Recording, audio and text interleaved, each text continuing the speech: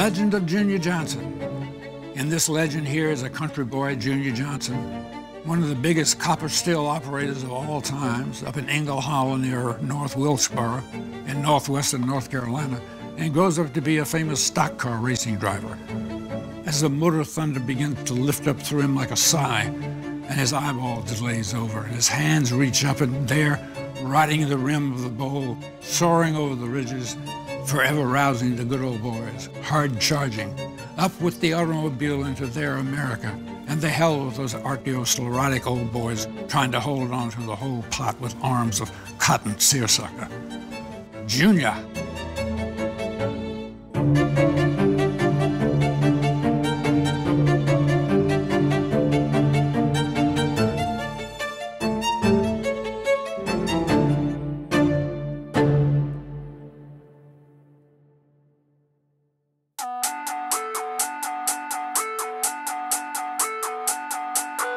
Arnold Gingrich founded Esquire in 1933. It's now 1,000 issues old. It was a magazine that was begun with the mission to be all things to all men, which is an impossibly broad mandate. And along the way has found its niche as a magazine of tremendously ambitious writing. They sent magazine writers out into the land who were having an effect on the culture with every piece. And Wolfe was one of them. And they came back with, trophies. And that was the place where the trophies were displayed. Esquire magazine was always at the top and always had the greatest photography. They loved to explore. They got the most out of the visual, and they also obviously got the most out of the words. The kind of pieces that Esquire did in the 60s and 70s aren't really like anything that's being done now. 1960s in America, we were going from being a naive to a more wizened culture. And that's where people like Tom Wolfe come in. I was from Richmond, Virginia. My father had a farm, but inside I realized that farming and I never really took. Tom Wolfe is probably the most skillful writer in America. I mean by that he can do more things with words than anyone else. One thing that's really important to know about Wolfe, he's an outsider in his own world.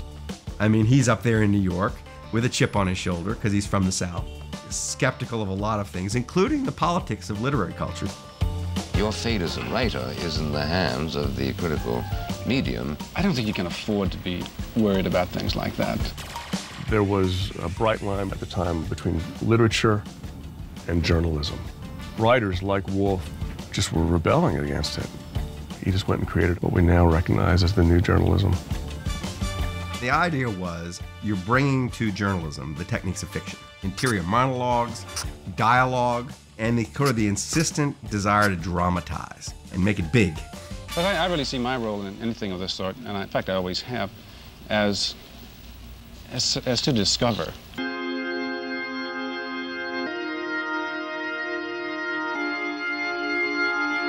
Junior Johnson, a bull-shouldered 225-pounder, was born a mountain farm boy in the Rhonda community of Wilkes County, North Carolina. There was a good old boy working for Esquire as an editor who knew all about Junior Johnson. Frankly, I'd never heard of NASCAR at that time. And so I took this assignment to go write a story about Junior Johnson. It was very hot standing. Tom and I had never worked before together, but Esquire thought we'd be a good combination. And we went down to North Carolina, and I learned that Tom, like many New Yorkers at that time, couldn't drive, and I had to do the driving. When I finally got a look at North Wilkesboro, where Junior lived, I realized this was something that was real Southern. It was probably in the 90s. And Tom had that signature heavy white suit on and a fedora sort of stuck on the side of his head. I thought he was a crank, to tell you the honest truth. Wool suit on and it 101 temperature. It was just funny. I was dressed fairly low rent by New York standards, but I was an alien creature when I got there. I admired his idea that You got to get yourself out of your office and off the telephone and get out into the world and see what's going on. And if you go do that, it is amazing what you will find. You'll find yourself on Mars.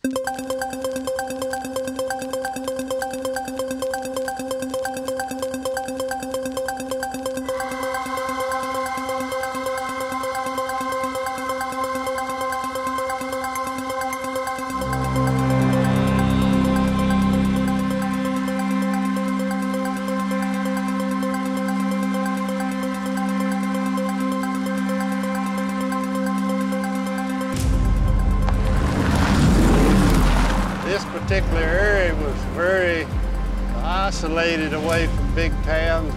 You had a lot of covered streams and stuff, and it was the ideal place to, you know, make moonshine. My dad, he'd bake the whiskey, and me and my brothers would haul the whiskey. So there's a lot of pride in who makes the best whiskey, and who's got the best liquor card, stuff like that, you know. Junior took a chance letting Tom Wolfe into his world, because most of the other people around Junior were very suspicious of people from New York coming down to write about this. Well, Tom Wolfe wasn't around here, was he? You go way out in the county in the middle of the night and get up on somebody's porch, they may have a shotgun to answer the door, but they'll ask a couple of questions before they shoot. But I don't consider that standoffish, I consider that being cautious. There ain't nobody lives in the mountain that don't know how to make whiskey.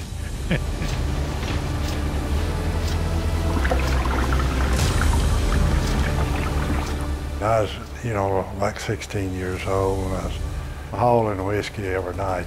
I couldn't get enough of it. Good, good. The title of the piece, The Last American Hero, really comes from those origins. In other words, here's somebody who became a hell for leather driver because he started out in this business for his father.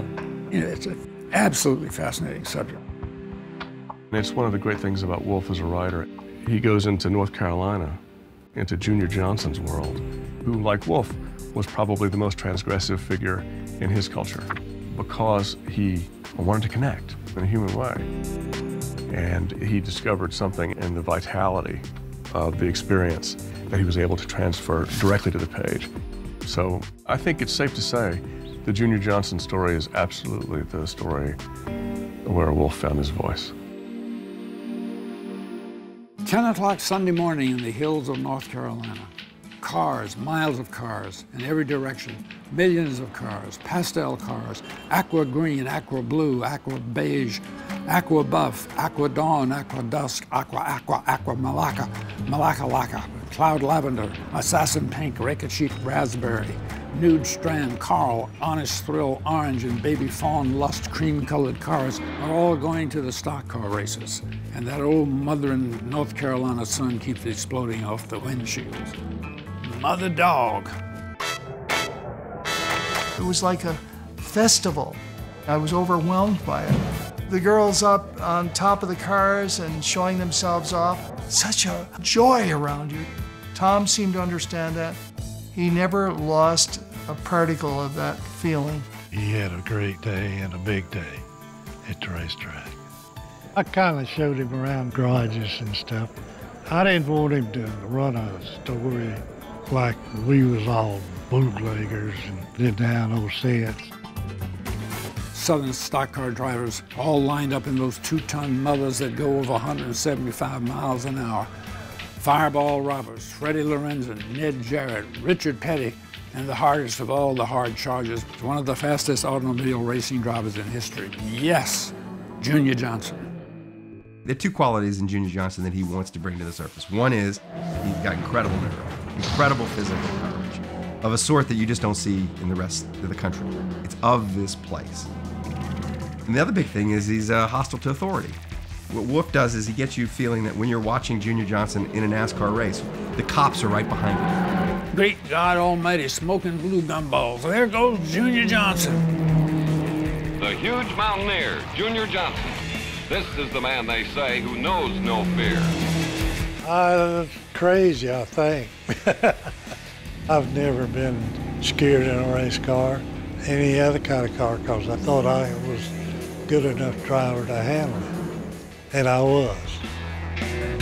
stock car racing, a lot depended on how fast you were willing to drive into a curve.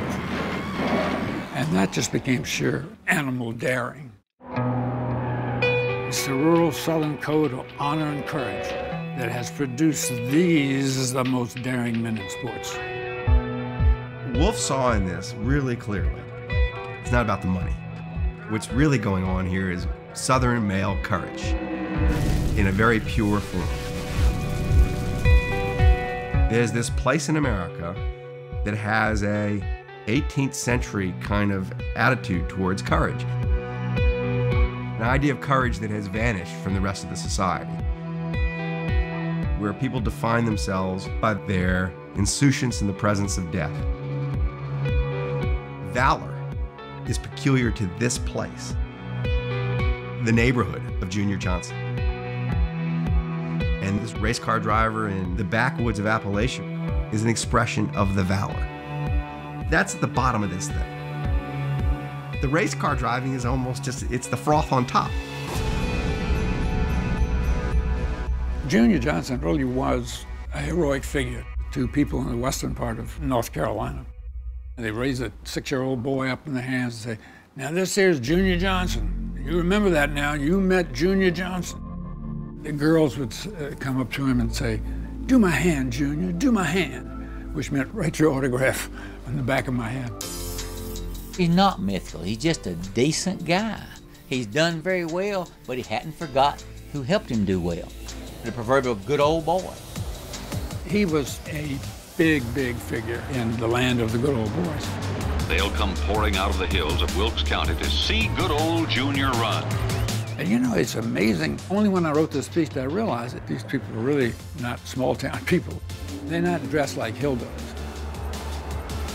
They didn't listen to country music either. This was a new creature, the new good old boy from the New South who loves not to be a hillbilly anymore. That was me. And so I started, why is this the way it ended up? I realized that in the South, cars had a tremendous symbolic meaning. The meaning was you were getting away from that country life.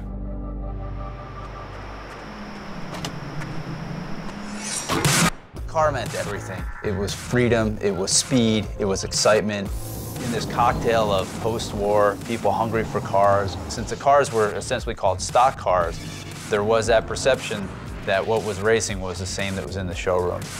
And after every weekend race, you know, there'd be advertisements.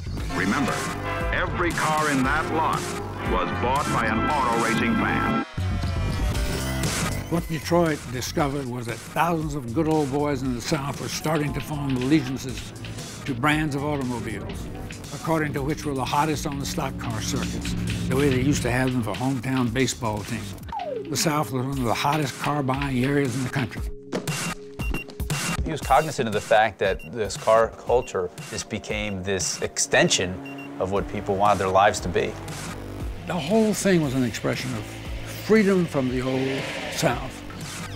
I thought it was very important to establish all of that and not just have an article about a great race car driver. That's what a visionary writer does. He's looking to understand a world in a way that's not caricatured, in a way that's entirely and wholly new. And so he's seeing that his subject is changing before his eyes, and so is the country. And it's through the prism of the world converging in North Carolina to do car racing. Yeah, Tom Wolfe was writing about the New South in 1965. I don't think anybody else was. He was a literary person mingling with the masses. And a lot of Tom Wolfe's writing is saying to people, these people you think aren't worth paying attention to, they are worth paying attention to. And Junior Johnson was one of them. I didn't think that he would write the story that he wrote, but I thought it was an awesome story. Things change, people changes, but you don't want to never forget how you was brought up. You'll remember it as long as you live. that article did that.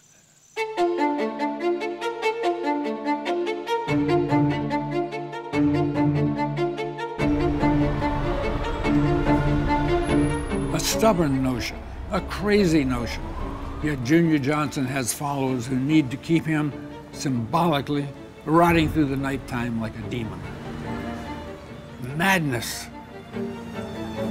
But Junior Johnson is one of the last of these sports stars who's not just an ace at the game itself, but a hero a whole people or class of people can identify with.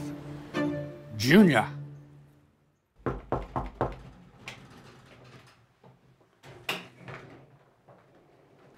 Why, Junior Johnson, as I live and breathe. Tom Wolfe, what are you doing, man? How you been getting along? Well, not badly. Yeah. Not badly. I'm still vertical. You're right. That's half the battle. That's true. That's true. Come have a seat. Okay. Writers who have the power that Tom Wolfe has create characters in the culture. He turned Junior Johnson into a national celebrity. That's powerful. Your article in my bootlegging days is the best thing ever happened for racing, especially NASCAR. I think I got more out of that than you did. Well, that piece really did a lot for me. For one thing, it opened up a world that at that time, outside of the South, was not known very well. Right. So it opened a few eyes. People like Junior Johnson and Tom Wolfe, there was a force there, focused on life and humanity. It was extraordinary. We was both an icon that did their own thing. Both of them was good things. That fits the name drafting, I think. Right.